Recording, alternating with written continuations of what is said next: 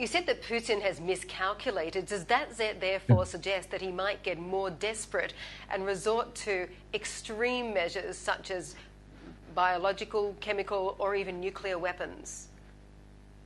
It's a really large question, isn't it? And I think what I worry about is his isolation, which is something with respect to, if you compare, for example, to Soviet-era leaders, you didn't see quite this from them. And I think the pandemic, in a funny way, has actually made this worse. And so my concern is that, yes, it's possible that if he gets desperate enough, as his back is really to the wall, as it arguably is, that he could resort to the use of even greater firepower than he's already used, potentially, I suppose, resort to the weapons that you're describing. I don't think we're there yet.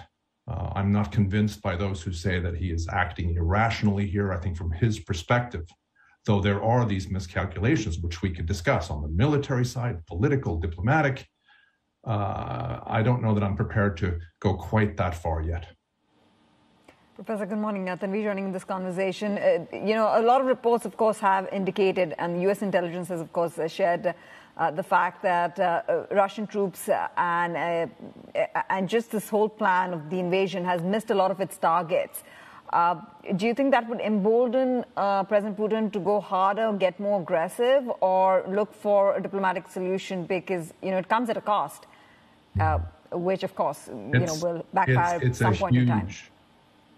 It's a huge question. Part of me would want to say that I'm not sure that there is all that much he can do, even with the immense firepower at his disposal. Obviously, the Russians have more of it than the Ukrainians have. But when you bring in NATO, he's got to feel the pressure that he's now under, because this has become a much more difficult operation than he thought. He imagined that this would take maybe 72 hours. That Russian troops would be welcomed in many parts of Ukraine. Of course, that hasn't happened.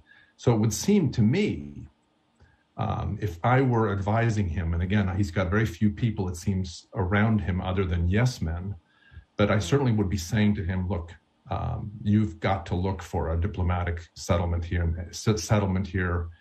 You've got to try to get something from this. We think you can with a diplomatic settlement, Mr. Putin. Will he take that course? That remains to be seen, but I think it's by far his best option. This is not looking good for him militarily.